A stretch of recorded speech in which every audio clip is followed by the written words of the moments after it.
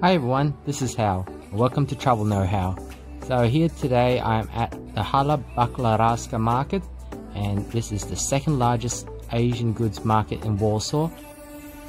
And this area happens to have the most highest concentration of Asian goods supply stores and a lot of Vietnamese people that run these area.